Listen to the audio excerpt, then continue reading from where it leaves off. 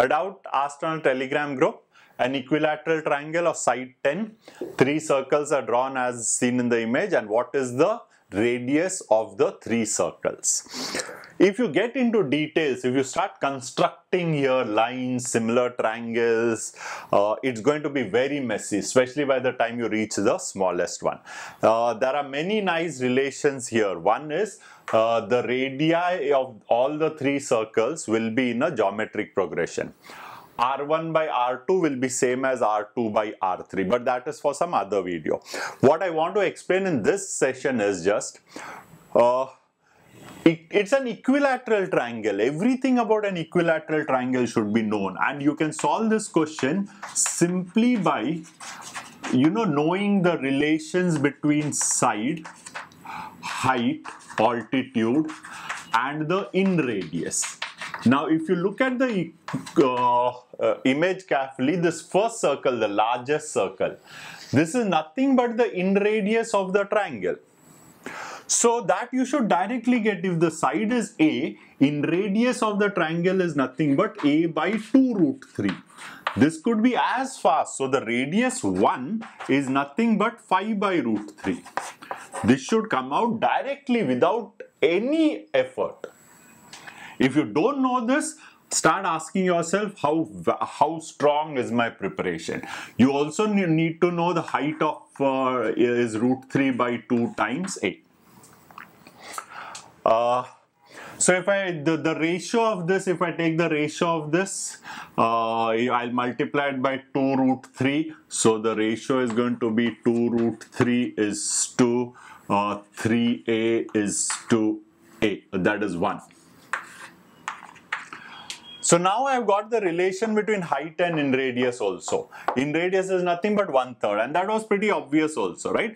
This is the centroid. Centroid divides the height into circumradius and in-radius, and obviously centroid divides it into 2:1. So circumradius is 2/3 of the height, in-radius is 1/3 of the height, right? So I hope you'll not forget this for a minute. So I'm taking triangle 1. This is the larger triangle. I know the side is 10, and because the side is 10, I know the in-radius is 5 by root 3. This is your R1. Okay. I also know the height is going to be 5 root. Height is root 3 by 2. Now, for the second circle, the thing that I would advise you is you could have just thought of it also being an equilateral triangle by just drawing this parallel line. So let me call this as triangle 2. If I know height, side, anything of triangle 2, I know the in-radius also. And can I get the height as the complete height minus the diameter? So for triangle 2, what is the height is going to be, side is going to be a little difficult. Let's find the height. Height is going to be 5 root 3 minus the diameter. And what is the diameter? The diameter is twice of this. That is 10 by root 3. And which is root 3, 15. 15 minus 10, 5 by root 3. And now I have seen this relation also, mind you, right? So, let's continue. If the height is 5 by root 3, the in-radius will be 1/3 of it. So R2 is going to be 5 by 3 root 3.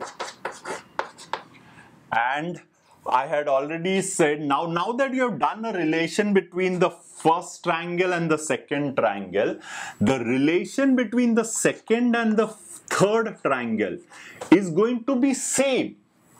Is going to be identical to the relation between first and second. If I would have just erased this and I would have expanded this, it's going to look as the identical one, right? So R3 here will be, here what has happened, everything in triangle 3 is going to be divide by 3. All of it is divide by 3. Right? So in triangle 3 also you would be dividing everything again by 3.